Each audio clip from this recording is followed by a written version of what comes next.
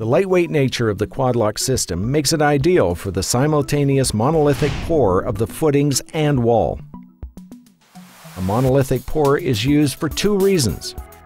One, it eliminates the need for multiple trips of the pumping equipment, and secondly, it eliminates the cold joint between the footing and wall. Use 2x materials for footing forms and at least 50% more stakes than normal. If the wall is higher than 4 feet, make the footing extra wide to allow pouring from each side between the walls and footing forms. Before the first grade is set, cut rot-resistant 1x4 spreaders and attach them to the 2x footing forms at maximum 3-foot intervals. Set the footing forms to grade and secure into place with stakes. Strike the building line on top of the 1x4 spreaders with a chalk line. Now fasten the metal track to the 1x4 spreaders using the chalk line as a guide with screws through the metal track. A self-tapping screw works best. Cut wooden spacers to set the inside track and fasten to the 1x4 spreaders.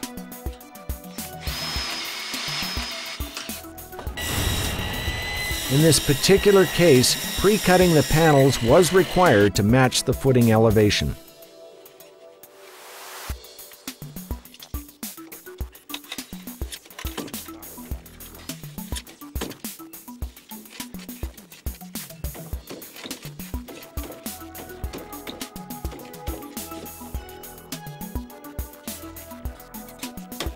Brace the wall as you normally would by screwing bracing to the ties. On walls 4 feet and under, fill the footing from the top of the wall. On walls higher than 4 feet, fill the footing first from the sides, pouring through the gap left between the quad-lock panels and the footing forms.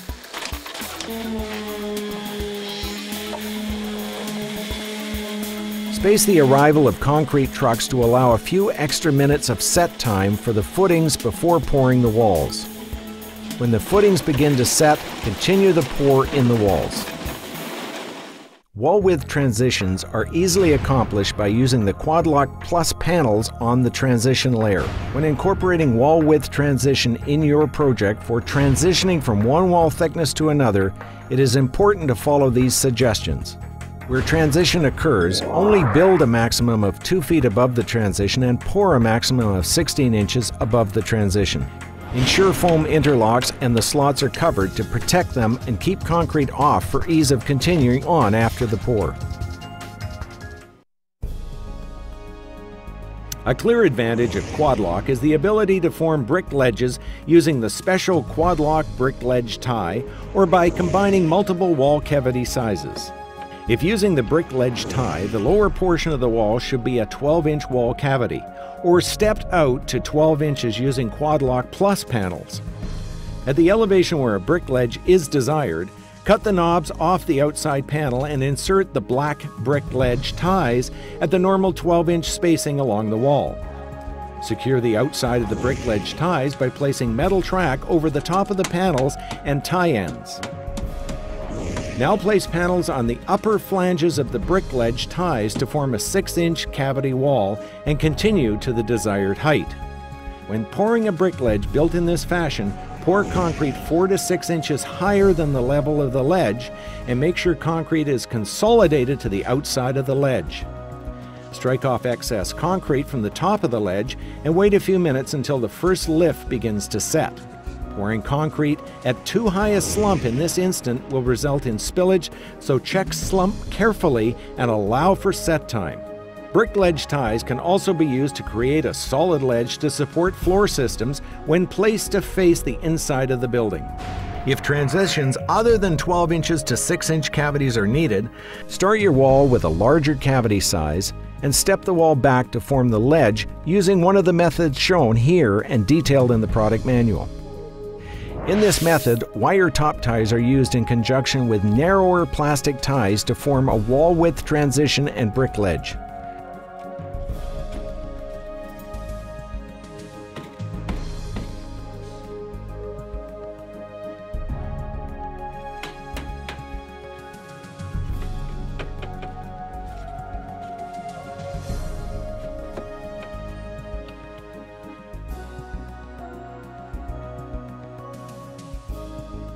Brace the transition level with 1x4s as shown.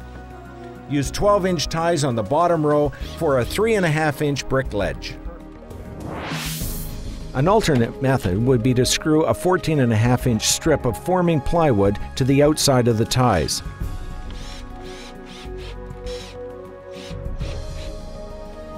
Simply pour to the top of the plywood level. Then continue the wall from that level with a second pour.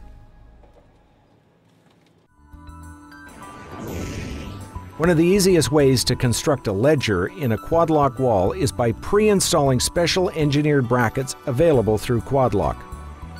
To install the brackets, use a laser level to determine the elevation of the ledger, usually the top of floors or roof joists.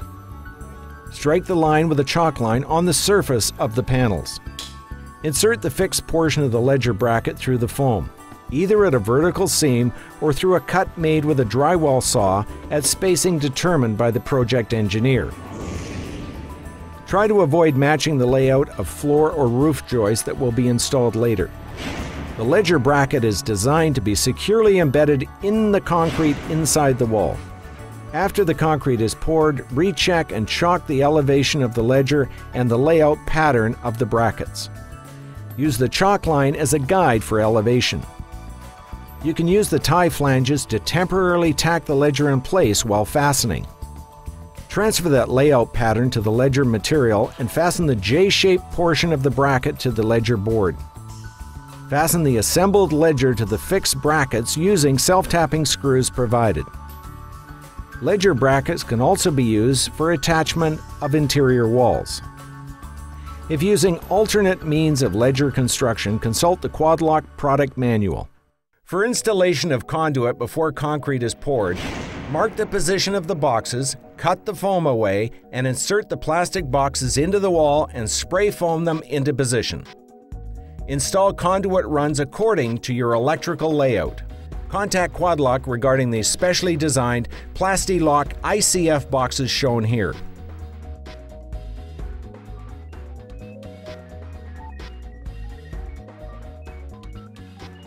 Electrical wiring not already placed in conduit can be added after the concrete is poured.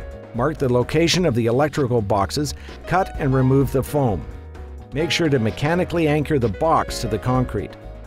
Cut the chases for the wire deep enough to satisfy the code with an electric chainsaw or hot knife. Set the wire into the box and run it along the chase. Spot foam the wire in place at 3-foot intervals. Leave wire runs exposed for inspection. After inspection, you can fill the void with spray foam to retain the wall's optimum insulation value. Where permitted, plumbing can be treated in a similar way. Cut the foam away and fasten the pipe to the concrete.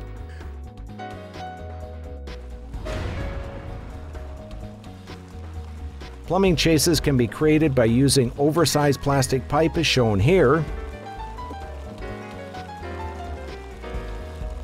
Wire the pipe into place and with a felt pen, mark the diameter of the pipe on the outside of the wall. Always make sure the foam is covered with the required thermal barrier. For attaching drywall, first note where the plastic flanges are.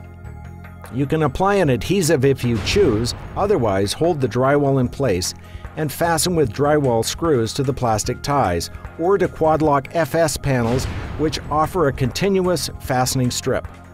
All other sheet or plank material can be mechanically fastened in a similar way. For heavy-duty fastening, please refer to the product manual. For below-grade walls, the management of subsurface groundwater is a critical element of a proper overall water management plan for any building. There are several ways to protect your walls from groundwater. One method is by applying one of the many approved peel and stick self-adhesive waterproofing membranes. These membranes should be used if there is ever potential for soils to become saturated and to exert hydrostatic pressure on below-grade walls.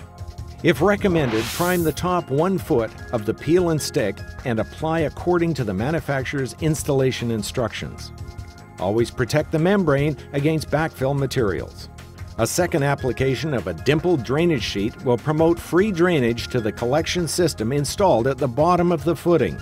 If waterproofing is not necessary and only damp proofing is required, Quadlock still recommends that you install at least 2 feet of peel and stick at the bottom, overlapping the footing. Proper perimeter drainage must be installed. Before backfilling, you must test drainage and repair any damage done to it during construction. Cover exposed areas of basement walls with a one-step stucco or other compatible parging material. Most common exterior cladding systems are compatible with Quadlock walls. Exterior finishes including, but not limited to, lap siding, metal, stone, and brick can be screwed to the recessed plastic ties or to the plastic fastening strips in the Quadlock FS panel. Local regulations may require a rain screen, which can be provided by fastening wood or metal strips to the exterior of the building. Cementitious or acrylic stucco can be applied directly to the Quadlock panels and may qualify the building as a non-combustible structure. A list of approved stucco systems is provided in the product manual. Contact the Quadlock Technical Department for additional assistance.